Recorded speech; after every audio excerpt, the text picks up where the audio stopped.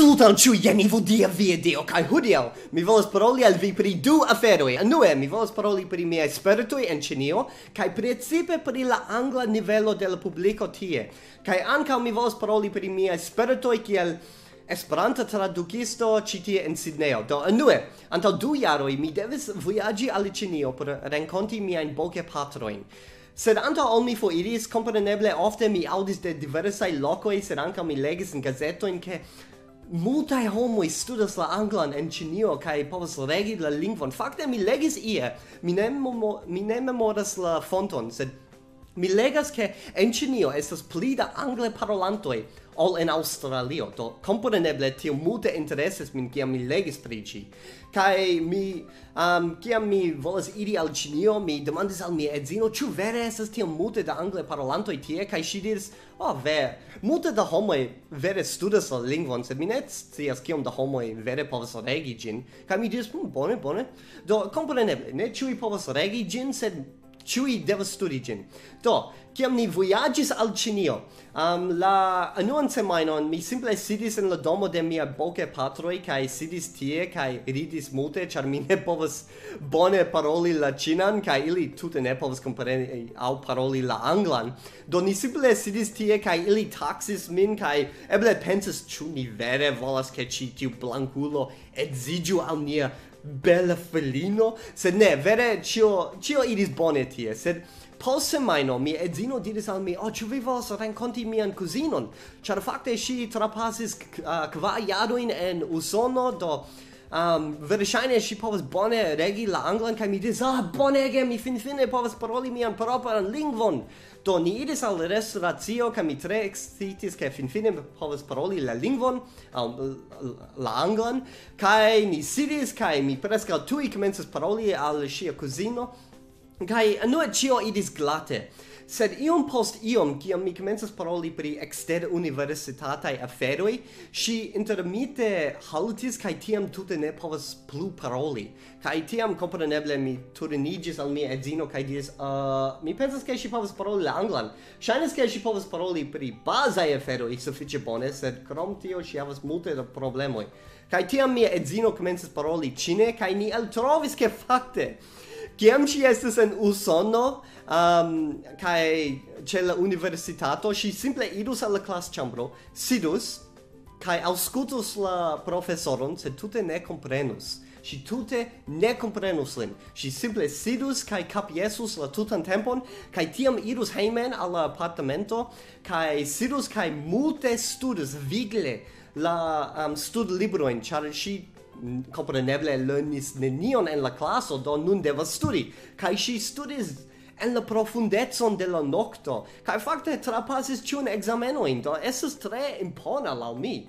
Sed tiam ŝi venis al Ĉinio kaj volas labori kiel tradukisto en internacia entrepreno, ĉar ŝajnas ke ĉiuj en Ĉinio volas labori en internaciaj entreprenoj. Ĝi estas tre profunda, ĝi estas tre impona, se vi povas fari tion. Sed ŝi ne povas sufiĉe bone regi la anglan por fari tion, kaj nun fakte laboras kiel angla instruisto en altlernejo. Do estas tre interesa ke malbona parolanto de la angla devas instrui la anglan al ne parolantoj de la angla, do verŝajne tio ne iros bone, ĉu ne? Sed estis interese, kaj poste mi renkontis aliajn amikojn de mia edzino, kaj preskaŭ ĉiuj ne povas paroli la anglan, kaj tiam ni vojaĝis ĉirkaŭ Ĉinio, kaj mi rimarkis ke krom en Pekino, neniu povas paroli la anglan. Kiam vi estas en Pekino, estas kelkaj bone parolantoj de la angla, sed ŝajnas ke ili laboras en tre altaj postenoj en internaciaj entreprenoj. Do verŝajne ili multe studis eksterlande por atingi tiun postenon. Kaj ankaŭ mi rimarkis ke la plejparto de la internaciaj entreprenoj fakte simple dungas eksterlandanojn. Do ekzemple ili dungas homojn al Rusio fakte. Multe da homoj venas al Rusio, kaj el Usono, kaj el Britio, kaj el Aŭstralio, kompreneble. Do ŝajnas ke vere ne tiom multe da homoj povas paroli la anglan, kaj kiam ili ja povas paroli ĝin, ili ne povas trovi laboron, ĉar simple eksterlandanoj venas kaj prenas ĝin. Do estas interesa. Nun la dua parto de ĉi tiu videoblogo. Nun mi volas paroli pri mia tempo kiel tradukisto ĉi tie en Sidnejo. Do antaŭ jaro aŭ 2 jaroj venis al Sidnejo Ĉina komercisto kiu volas veni ĉi tie kaj fari kelkajn investojn kaj ankaŭ aĉeti apartamenton por sia nepino, ĉar post iom da tempo sia nepino venus al Sidnejo por studi ĉe la Universitato de Sidnejo. Kaj li volas ke ŝi havu sian propran loĝejon. Do li venis ĉi tie, vidis la pejzaĝon kaj ankaŭ volas renkonti la esperantistojn ĉi tie. Do li venis al la Esperanto-domo kaj kompreneble mi tre volis paroli kun li kaj mi parolis kaj mi altrovis ke fakte li posedas tre riĉan nuban interretan komputilan entreprenon kaj poste mi parolis iomete pri tio kun la aliaj esperantistoj kaj unu alia virino venis al la kunveno kaj ŝi ne estas esperantisto, sed ŝi estas entreprenisto. Ŝi posedas sian propran interretan firmaon kaj ŝi fakte kiam ŝi eltrovis ke li posedas nuban entreprenon, ŝi volis paroli kun li. Do ŝi iris al li kaj parolis angle al li, sed kompreneble li ne povis respondi kaj ŝi petis ke mi agu kvazaŭ tradukisto.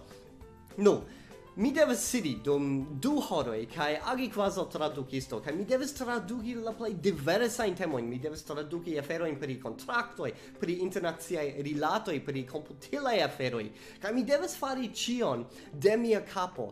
Ĉar kompreneble, se vi estas esperantisto, vi ne devas ofte priparoli kontraktajn aferojn.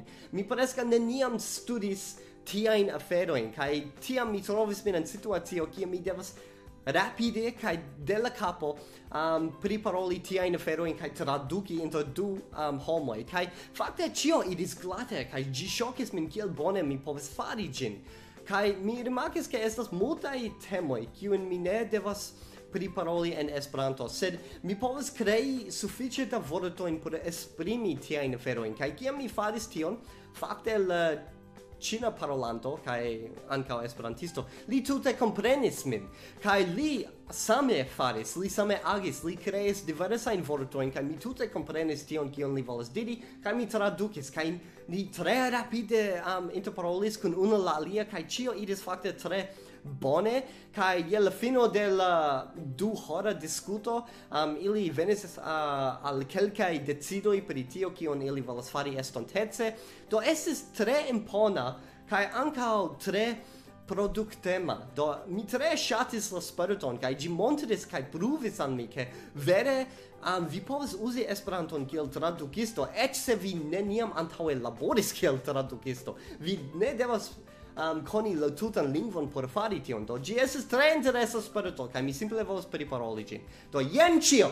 Se vi ŝatis ĉi tiun filmon, ŝatu ĝin, diskonigu ĝin, abonu mian kanalon se vi ankoraŭ ne abonis, kaj mi vidos vin en la venonta filmo. Kaj se vi ne estos tie, mi ne minacos vin. Mi simple volas diri dankon pro la spektado de miaj filmoj. Mi tre ŝatas vin kaj multe da homoj lastatempe abonis mian kanalon kaj mi simple volas diri mi tre ŝatas vin ĉiuj kaj eble en la postaj videoblogoj vi vidos ke mi minacos vin.